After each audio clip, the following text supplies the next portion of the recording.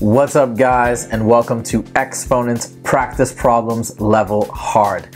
All right, let's do it. So, short question, straight to the point. Which real number satisfies 3 to the x times 9 equals 27 to the third? Okay, how are we gonna figure this one out? The key with a question like this is we want to get everything down to the same base, okay? So what's the easiest way to do this? I mean, we could sort of variable isolate. We could kind of divide 27 to the third by 9 and then try and guess what the exponent is, but it's not the best way. The best way is good old-fashioned change of base. So let me show you how this works. We already have 3 to the x. Now, we can convert 9 and 27 to 3 to some power. What do I mean? 9 is really 3 squared, right?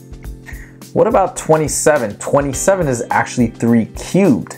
Okay, so if we up here have 27 to the third power, we can say 3 to the third power, which is 27, and that whole thing to the third power. This is the exact same on this side as 27 to the third power. Okay, why is this helpful? Now we can combine these, right? We have the same base, so guess what we can do? We can combine these, and what we're doing is we're just going to add the exponents because we're multiplying. So we've got 3 to the x plus 2 equals, now what do we do on the right side? We've got 3 to the third power. So we have to multiply these exponents, not add. So we have 3 to the 9th power. Okay.